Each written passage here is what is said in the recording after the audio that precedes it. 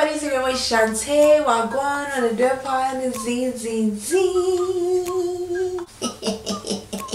Listen.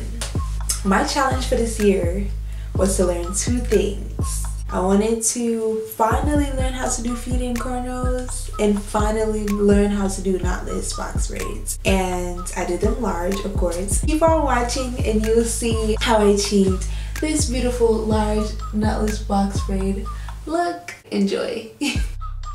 Alright you guys, so I prepped my hair from the night before. I washed, deep conditioned. I did blow it out this time around because I'm doing large knotless box braids, but you really don't necessarily have to blow your hair out. But if you are going to, definitely make sure you're using your heat protectant because I had to double up on that. I'm using the jam to help straighten out my parts a bit. I would part my hair as neatly as I possibly can, and then use the jam to make it super sleek and super straight. I'm holding a mirror in my hand, but there's a big mirror behind me to help guide me and guide my parts. It definitely was tedious. It took a second for your girl, and I've been doing this for a second.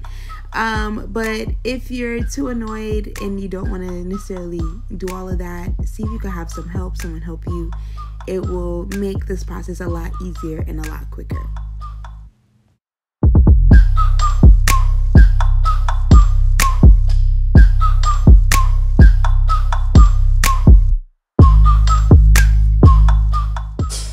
Y'all, I've been wanting to give up. It's not super hard, but it's kind of like challenging because it's my first time. It's turning out as it should, but I'm just gonna finish it. Huge braiding tip. Definitely get you guys yourselves one of these braiding racks. It helps, especially with doing knotless box braids where you have to keep grabbing a piece of hair each time as you're braiding. It definitely makes it a lot easier. I purchased this one from the beauty supply store for around maybe $15 or so, but they also sell them in I guess you could call them artsy craft stores like Michael's or Hobby Lobby. You can even buy it from Amazon.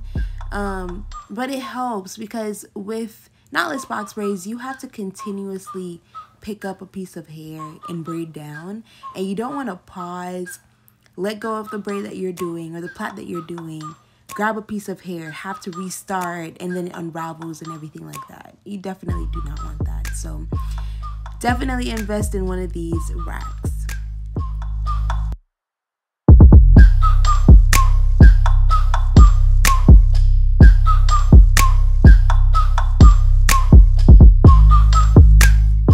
Okay, I'm gonna tell I'm starting to like it. I think I have a better hang of it or grip on my braids towards the front because I don't have to be doing too much.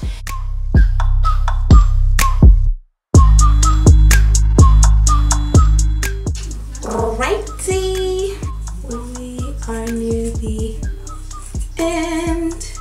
I'm using a lot of thinning ends, and I'm trying to get rid of the colors. I'm just gonna cut it.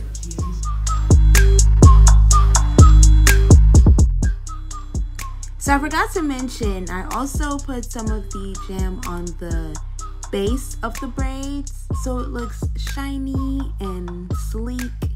It adds a bit of sheen and glossiness to the hair. But let's get into this braid. So for me, I would definitely recommend knowing how to plait first. If you're gonna try to do knotless box braids, you need to know that much at least. But it is really simple as you go along. So you braid your hair down probably once or twice. I'm gonna say plait it down so we don't mix it up with braiding hair. You're gonna plait your hair down once or twice.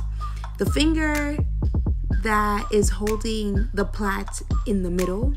So for instance, each plait has 3 legs. The leg that's in the middle, most times my index and my thumb are holding that leg. I add the braiding hair to that piece and also to the leg to the right of it. And then I braid maybe once or twice also. I pull it down just a little bit, braid it a little bit, and then I add another piece, adding it to the section in the middle as well as to the section that is on the left hand side. Correction, the right hand side.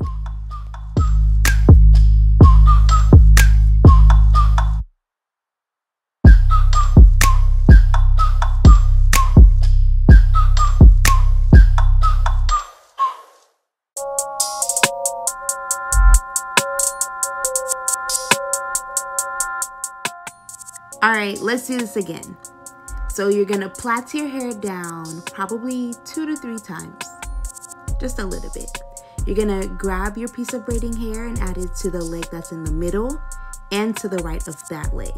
Braid it down maybe 2 or 3 times, and you're gonna add another piece. You're doing this so that each leg feels even as you're braiding it down. You don't want one leg to be skinny, another leg to be fat. The braid won't look neat and you know, smooth and cohesive. So use your judgment when you're adding hair. Don't add too much. When I pre-sectioned the hair on the rack, each section was even, so that made it simple for me. If you want to add more for length, add further down so it doesn't add to the width of the braid. But for the most part, just take your time. It was trial and error for me. It might be trial and error for you. It was harder in the back for me as I was, you know, it's hard to position your hands a certain way, but take your time. Let me know how you guys did. These are the final results. I definitely enjoyed doing this and I would definitely do it again. Please like, comment, and subscribe to my channel. Thank you guys so very much for the love and continuous support. And I'll see you guys next time. Bye.